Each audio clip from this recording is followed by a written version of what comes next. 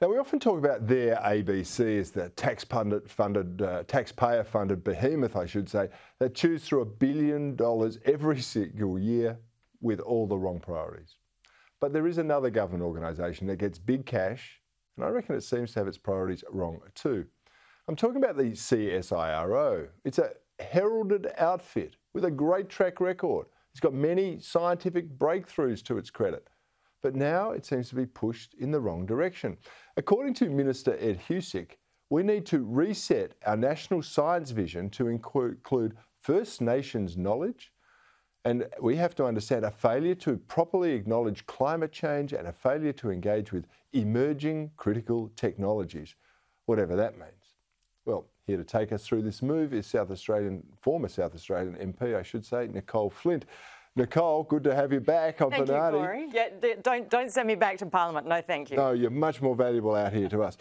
$1 billion a year goes to the CSIRO.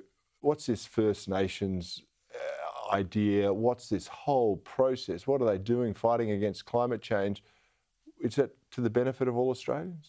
So Minister Ed Husic, who's in charge of CSIRO, Industry and Sciences, has just announced what we would have formerly called a review, but he's calling a conversation into resetting our science agenda nationally, because, you know, looking into things like how to improve technology, cyber security, food, soil management, water, you know, that's very 2015 apparently, because that's the last time we wrote our national science priorities. So he's looking at, as you covered in your introduction, things like First Nations knowledge and climate change as the key priorities for science.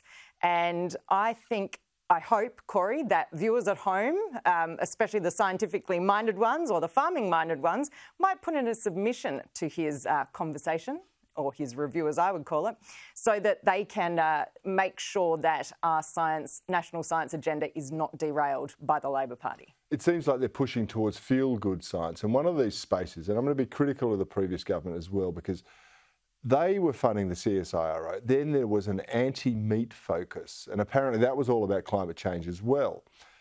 Have you seen that change at the moment? Because the meat industry is worth a heck of a lot of money to this country. That's right. So all of our meat-based industries, so pork, chicken, beef and lamb, about $34 billion in gross revenue every single year for the Australian economy.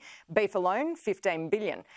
Unfortunately, I was part of the Turnbull government that started questioning how healthy meat, beef in particular, was for the environment. We saw former Minister Karen Andrews really promote the seaweed agenda at CSIRO, which I found quite confronting, I suppose, Cory, because we have 25 million cattle in Australia that CSIRO have decided if we could feed them seaweed, we would reduce their emissions because they're such an environmental threat, apparently, which I don't agree with. The problem is, of course, Cory, how do you feed 25 million cattle seaweed every day? What should we do? Release them onto the beaches and let them roam free? It's a huge challenge, isn't it? But they don't think these things through. But I got to point out, we've been pushed towards this whole fake meat agenda, saying it's just as good. But these fake meat companies are struggling all around the world. People obviously want the real thing. Shouldn't our science organisations be looking to work with our competitive advantage, which is about developing the best possible cattle, chicken, pork, lamb, whatever, so that we can maximise the revenue, the food export around the world? Yeah, precisely, Cory. Exactly. And this is...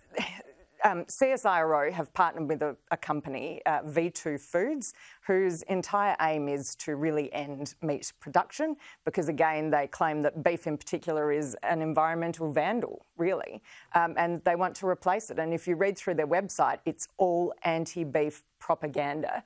And what really upsets me and annoys me about this, makes me angry about this whole debate, is that the United Nations initial statistics on beef were and beef's contribution to climate change were calculated in a completely different way to aviation, transport and energy.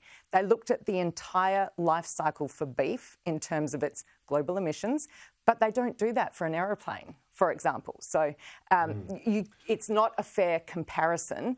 Agriculture for too long. It's not fair because they don't want to eat beef, but they want to take planes to Davos and all of that. Correct. Hey, Nicolle Flint, I'm sorry, we're out of time, but it's always good to have you on the Bernardi program, and I hope we'll see you again next week. Thank you, Cory.